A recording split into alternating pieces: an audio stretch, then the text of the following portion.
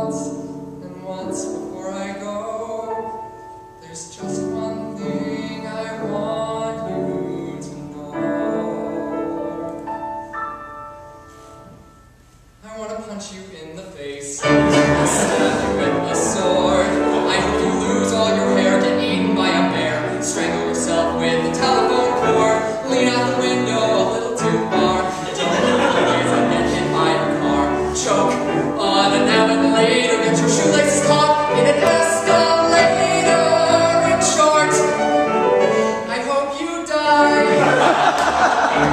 Maybe it's wrong to wish death on someone you had so much love for, but since we shared so much, it makes me want to kill you more. I want to stick pins in your eyes, get a rectal rash.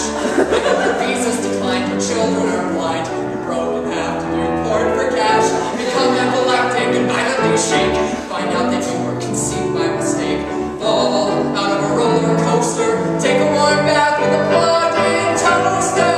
In short, I really hope you die.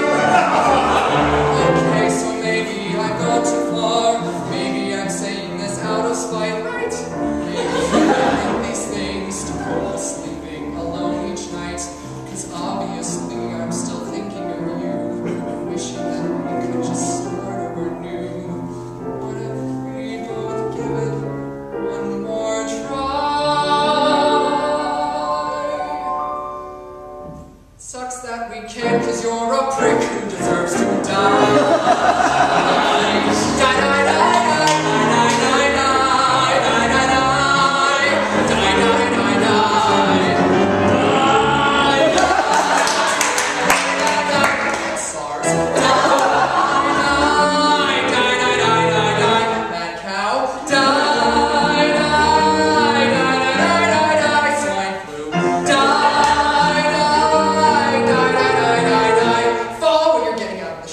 And your tweezers are on the floor because you're always plucking your eyebrows because you care more about your eyebrows than you ever cared about me. So you're getting out of the shower and you fall and the tweezers stab you right in the middle of the forehead, right next to that weird mole thing you have over your left eye that always